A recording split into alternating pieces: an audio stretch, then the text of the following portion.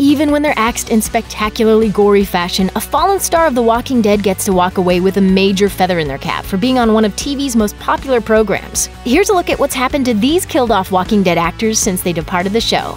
Love him or hate him, Jon Bernthal's Shane Walsh was a very big deal in The Walking Dead's earliest seasons. Shortly after his departure from the show, Bernthal starred in Martin Scorsese's The Wolf of Wall Street as Quaalude supplier Brad Bodnick. He also landed the leading role in Mob City from original Walking Dead showrunner Frank Darabont and continued to impress in cinematic action fare like Fury and Baby Driver. Apart from his Walking Dead role, though, Bernthal is perhaps best known for his turn as Frank Castle in Marvel's The Punisher for Netflix.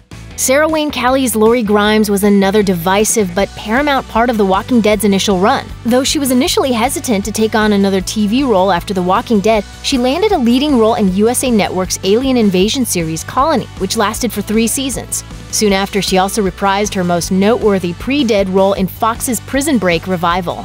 While most of The Walking Dead's death-bound cast members get a call from the showrunners to let them know their characters are being killed off, it was Jeffrey DeMunn who did the dialing about Dale's fate. The actor had a long working relationship with Frank Darabont and said he was furious about how Darabont had been pushed out of the show after its inaugural season, so he quit. It didn't take long for DeMunn to reconnect with Darabont. DeMunn starred as police chief Hal Morrison in Darabont's short-lived noir series Mob City. He's branched out into other TV projects since then as well. After enjoying guest roles on several popular series, DeMunn became a regular on Showtime's Billions as the central character's father, Chuck Rhoades Sr. Laurie Holden was also one of The Walking Dead's initial cast members who had a prior working relationship with Darabont on The Mist. But the death of Andrea wasn't as instantaneous as Dale's. In fact, she became an important factor in Season 3's war with the Governor, until she faced an especially gnarly demise at the hands of his reawakened henchmen. Since her Walking Dead departure, Holden enjoyed a recurring role on FX's The Americans as Renee, the new wife of the series' central FBI agent who, spoilers, may or may not have actually been a Russian spy. She also has a recurring role on Fox's legal drama Proven Innocent. Unlike most of the earliest characters in The Walking Dead, Merle Dixon did not first come from the comics and was instead an original creation of the show. Actor Michael Rooker had never struggled to secure work before, but things really started to take off after The Walking Dead. In fact, he may be even better known for his work in the MCU as Guardians of the Galaxy's Yondu than Merle. He's also since starred in films like The Belko Experiment and HBO's 3rd season of True Detective. As The Walking Dead's first major antagonist, the Governor brought a lot of shocking moments to the screen. Since he left The Walking Dead, David Morrissey has continued to impress on the small screen, starting with a regular role as Tobias Shepherd on the 2nd season of sci-fi series Extant. Interestingly enough, that allowed him to work with Jeffrey Dean Morgan, who would later become The Walking Dead's mega-villain, Negan. Before he joined the rest of the survivors as Tyreese Williams, Chad L. Coleman was already known for his performance as Dennis Cuddy Wise on HBO's The Wire.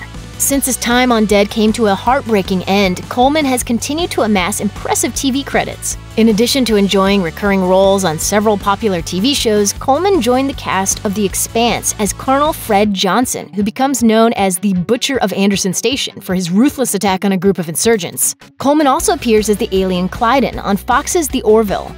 Poor Bob. When the survivors sought refuge at Terminus, it was Bob who was made to pay for that mistake more than anyone else. He was forced to give a pound of flesh, several pounds actually, to satisfy the hunger of the crazy cannibals who had tricked the group, but he turned out to be tainted meat. In addition to a role on HBO's The Deuce, actor Lawrence Gilliard Jr., another Wire alum, also earned a recurring role in USA Network's final season of Graceland. If you don't get a chill thinking back on Gareth's behavior in The Walking Dead's 4th and 5th seasons, you might be as inhumane as he was. Since his character's brutal on-screen execution, Andrew J. West has made some interesting career moves. First, he continued in the vein of villainy as Damon on Freeform's short-lived horror series Dead of Summer. But then he showed everyone that he could totally play the good guy by becoming the adult version of Henry Mills in ABC's final season of Once Upon a Time. As divisive as Deanna was for some fans of The Walking Dead, she eventually wised up and ceded all her authority in Alexandria to Rick Grimes. So in the end, she definitely did not deserve what was coming to her in Season 6, and her death was pretty sad. Things have been going just swimmingly for Tova Feldsha in real life, though. The actress has since earned several recurring roles on new shows, including playing the President of the United States on CBS's Salvation, and guest starring as Rachel Bloom's overbearing mother on the CW's Crazy Ex-Girlfriend. After his beloved character Glenn was killed off in the premiere of Season 7, Steven Yeun made some big moves to capitalize on his small-screen fame. First, he appeared in a few movies, including Netflix's Okja, Sorry to Bother You, and the critically acclaimed Korean film Burning. His TV cred is only going to increase too, as he stars in an episode of Jordan Peele's reboot of The Twilight Zone. And he's also set to perform in another property based on the comics of Robert Kirkman, the animated superhero series Invincible. Glenn might have run out of luck on the show, but his real-life counterpart is doing just fine. Like Glenn, Abraham and his epic mustache were both grossly mistreated by Negan's batting practice session at the beginning of Season 7. Actor Michael Cudlitz journeyed back to Alexandria to jump behind the lens and direct an episode for Season 9 and signed on to do so again for Season 10. The long-working actor has also had no trouble getting jobs that put him in front of the lens, including guest roles in House of Lies and Young Sheldon, and a regular role as the Cleary family patriarch in ABC's The Kids Are Alright. Jessie was eaten alive by walkers in Season 6 while experiencing the anguish of watching her son get devoured right in front of her because The Walking Dead simply has no cap on cruelty. TV fans are most likely to recognize Alexandra Breckenridge from NBC's hit drama series This Is Us, which introduced her as Kevin Pearson's longtime love interest Sophie. She's also appeared on American Horror Story Coven and leads the cast of Netflix's drama series Virgin River.